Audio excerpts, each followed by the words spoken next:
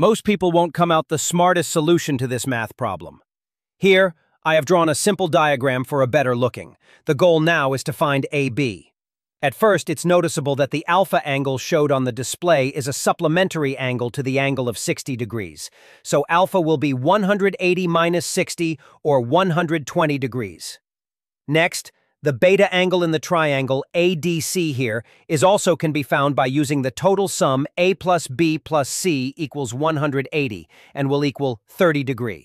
Now take a look at the ADC triangle. There are two angles, both the same 30 degrees, which means ABC is an isosceles triangle.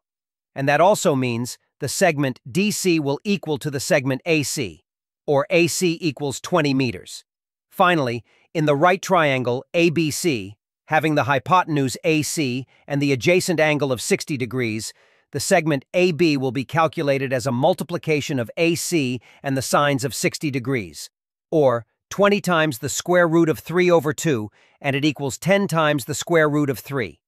So the answer for the tower's height is 10 times the square root of 3 meters.